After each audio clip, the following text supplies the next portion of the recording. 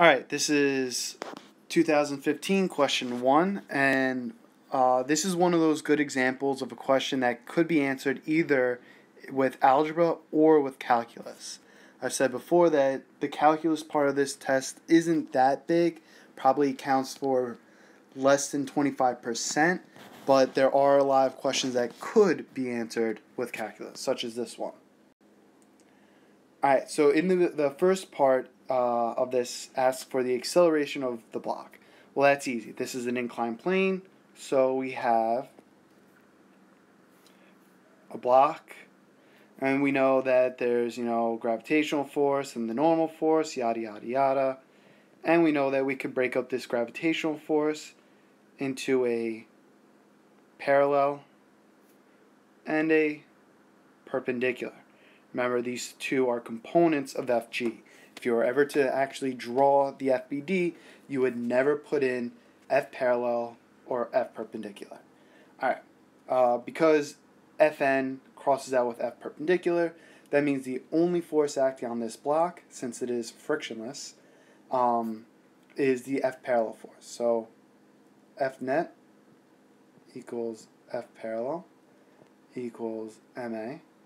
F parallel, if you remember, it was mg sine theta equals ma. Cross this out, and we get that the acceleration is equal to g sine theta. Now, the thing that we have to make sure is after we get this answer, this is only half of the answer. The next thing is whether or not this is a plus or a minus sign. So is it positive or negative? Well, if we look at this diagram over here, we see that right here is x equals 0, and right over here is x equals d. So that means that going down the incline is represented as positive. So since the gravitational forces, the parallel force is down the incline, and down is positive, that means that this is a positive g sine theta. Now the good thing is that this was worth only 1 point. 1 point for the answer, which means, and I've said this before, but if you didn't know how to get A, you could have made up an answer for A, lost that 1 point, but then used it in all your other parts to get the correct answer. Don't forget that. It's the easiest way to save points. If you don't know how to do a part of one of the problems, make up an answer and move on to the next part and use your answer that you got. Alright, now part 2 is where they want the velocity of the block. Again, we could either use algebra or calculus. I'm going to start off with the algebra part. So we already know that the acceleration is a positive g sine theta. Well, they want an expression for the velocity of the block. So if I look at this equation, v equals v0 plus at, look at that. I can start plugging in numbers. Now, I already know what A is. A is g sine theta times t. Alright, do we have an initial velocity? Yes, we have an initial velocity right here. But, again, we have to look at the direction, and we see that it's going up the ramp. So, if you recall that down the ramp was positive, that means that this must be a negative v0. So the answer, I'm just going to rewrite it a little bit differently, is given as this. Now this question was worth 2 points. Basically, 1 point for using this into that equation, and then 1 point for the negative sign on v0. Now I said before that you could have used calculus, and the way you would have done it would be through this. Recall that the acceleration of an object is equal to dv dt. dv equals a dt. Remember, that's what we get. Integrate both sides. This goes from 0 to t, and this goes from v0 to v. Alright? The integral of dv with nothing in front of it is just v. And a is a constant term, so that's just equal to at from 0 to t. And you end up getting v minus v0 equals at. And then plug the numbers in. V equals negative v0 plus at, yada yada yada. Actually, technically this should be a negative v0 because of the direction. So that would actually make this positive. Alright, but again, you could have used integration and calculus to get this, or you could have used the algebra way. Either way will give you the right answer. Alright, now again, next part, it's looking for position, and I can once again use algebra or calculus. I'm going to stick with algebra. So it wants position. We already know what the velocity is. We already know what the acceleration is. So let's use the annoying x equation. I think for the most part you probably could have gotten the answer with any of the equations, but let's start with this one first. E plus 1/2 at squared. So this, well, we know what the initial x position, that's d. So this should just be a d. Plus, we know what the initial v0 is, it's negative v0. T plus 1/2. And we already know that's g sine theta. So putting it all together would be d minus v0t plus 1/2 g sine theta t squared. And this one was really only 1 point. 1 point for basically putting in the right, all the terms, this term and this term and this term, into this equation. Now I just actually tried it out, and you will get the exact same answer if you use the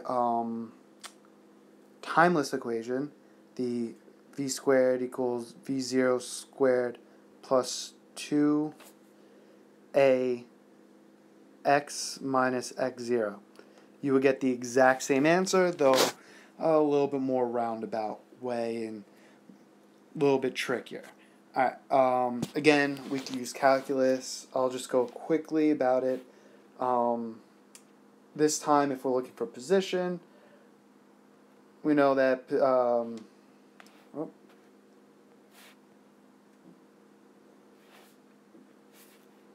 that position is just the integral of velocity with respect to time. Well, we already know what the velocity equation was. It was g sine theta t minus v0. And again, all with respect to dt, going from 0 to t. And we should probably should have put that there. And this is going from d to x, integral dx from d to x. Okay, integrate this, you get x minus d equals, well, this negative v0 is easy, it's just going to be negative v0t. But this is a little bit trickier because now we actually have a t there. So the g sine theta remains where it is, but the integral of t would be 1/2 t squared. I recommend, if you don't know how to integrate this, that you double check that one slide that I have where I go over integrations. Otherwise, ask me and I'll make another video. Alright, now they want us to find the expression for the minimum position of the block when it's close to the motion sensor. Now, there's a few ways to go about doing this.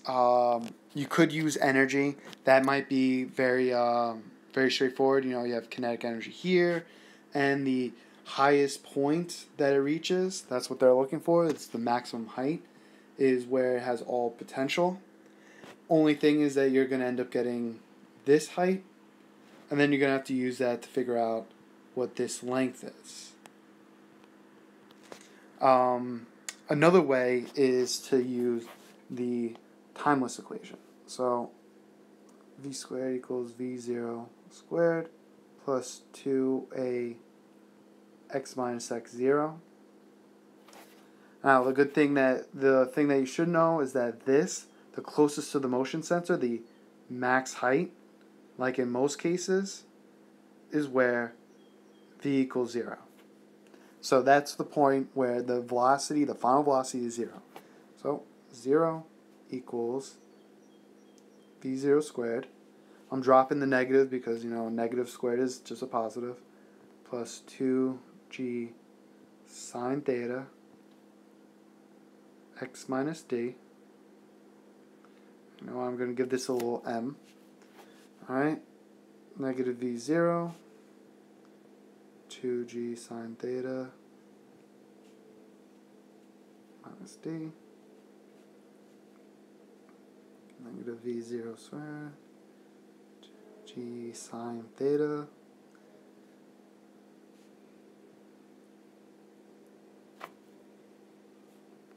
and you'll end up coming up with this answer, d minus v0 squared over 2g sine theta.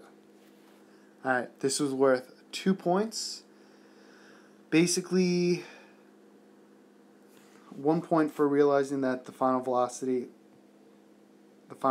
is 0, and 1 point for using this equation and plugging it in properly. So using that equation and plugging it in properly to here. Alright, now they want us to graph the position, the velocity, and the acceleration. Now, though I had mentioned this, the curve, linear, constant,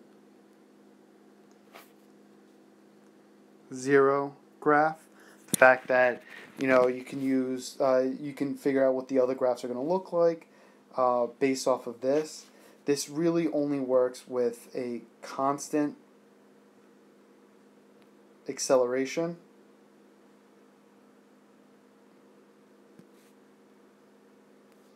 but with the APC you don't always have a constant acceleration, so this is more as you could use that as a reference rather than a rule. Alright, but like always, I want to start with acceleration. Alright, well in this case acceleration is constant. It's constant as it goes up and as it comes down, and it's also a constant positive number.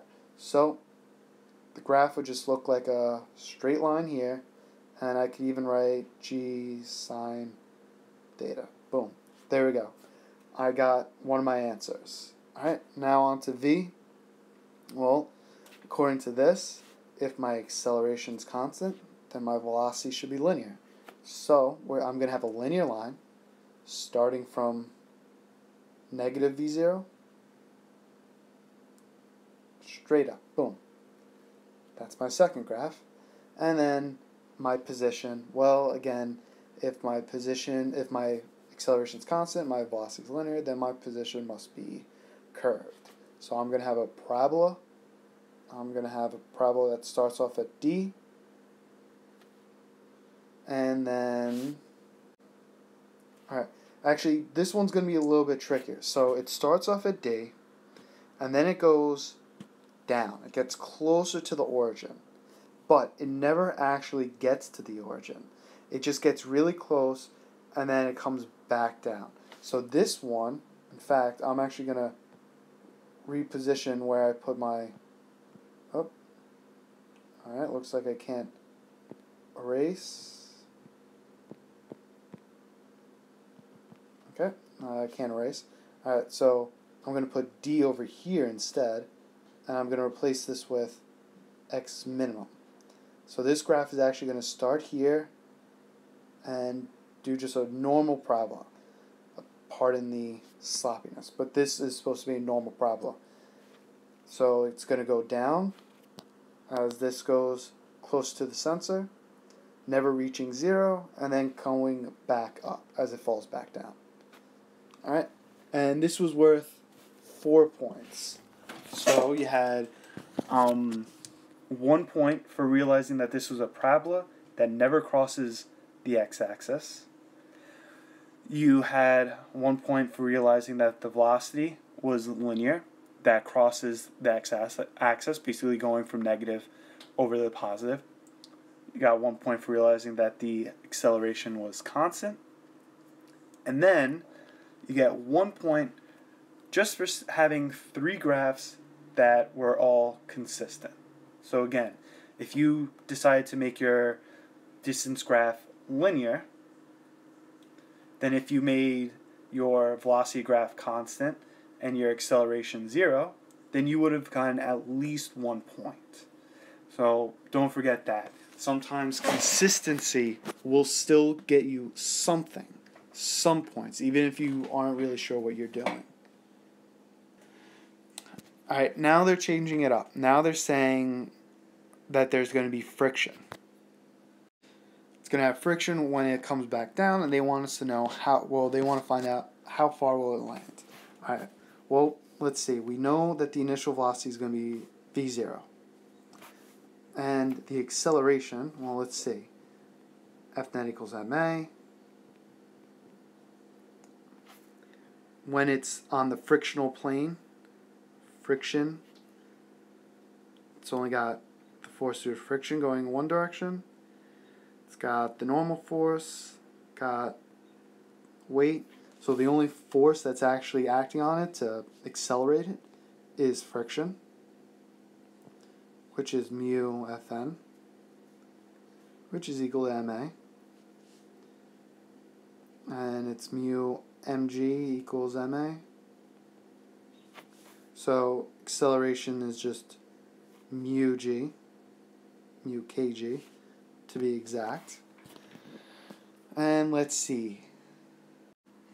Now from here again we could go one of two ways. We could go the kinematics route and just say, again, use the timeless equation, v0 squared plus 2ad, since that's what I'm looking for. I'm looking for this distance.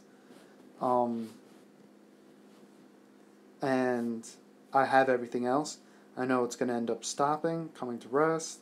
It's going to have an initial velocity of v0. I know it has an acceleration of mu kg. So moving things around, and I end up getting v0 squared over 2 mu g. If you're wondering where that negative went, well, technically my acceleration is supposed to be negative. So that should be negative mu kg. Alright. And that's what you end up getting. And this was worth 2 points. 1 point for the correct answer. And 1 point for figuring out how to use friction to get the acceleration. Now, that was the kinematics route. I could have also went the energy route and said that the kinetic energy it has ends up being lost due to work done by friction, which is Fd. So it ends up losing 1/2 mv0 squared. I already found out that the frictional force is just mu k mgd, plugging it all in. Masses drop out, and I end up coming up with v0 squared over 2 mu kg. Look at that. It's almost like this stuff makes sense. So again, you could have went either route, to each his own. Whichever route you wanted, you could do that. Now, this one's a little bit trickier. Alright, so now they said that it's the same block is going up the ramp, but now the ramp has friction. So, let's think about it. When it's going up the ramp, the block has two forces going down. It has F parallel and F due to friction. So that means that this acceleration is going to be a lot bigger. I'm actually going to call this nu. Let me actually erase that. Let me call this A up. Much bigger than the original acceleration. Now when it's going down, well, it still has the parallel force going down, but now when it's going down, it also has the frictional force going up. So that means that this, when it's going down, is actually going to have a smaller acceleration. I drew that arrow the wrong way. 8 down. It's going to actually have a smaller acceleration than that, which means that the acceleration going up is going to be bigger than the acceleration going down. Now, because of this, this object is no longer going to be uniform. See, before, it would, because of the fact that whether it was going up or down the ramp, it was experiencing the exact same acceleration. That means the time it takes for it to go up had to equal the time it took for it to go down. Now, because the accelerations are different, that's not going to be the case. So, what we're going to have is two different scenarios. The first is when it accelerates up, it's going to have a really strong, sharp line going up. And then the next part, it's going to have a weaker slope. So we're going to have a sharp slope and a weaker slope. So you end up getting 3 points for this one. You get 1 point for realizing that there's a difference. So realizing that there's a change right along this line, that's 1 point. You get 1 point for realizing that A up and is greater than A down, which means that this slope is going to be bigger than this slope. Slope 1 is bigger than slope 2. And then you get 1 point for realizing this, that it's going to reach its maximum height before half TF. Again, because it's not symmetric, because it's not a constant acceleration down, it's different whether it goes up or down. It's going to end up reaching its maximum height quicker than it takes for it to slow down, to go down the ramp. All right. Again, practice this question. If you have any questions, feel free to let me know as soon as possible.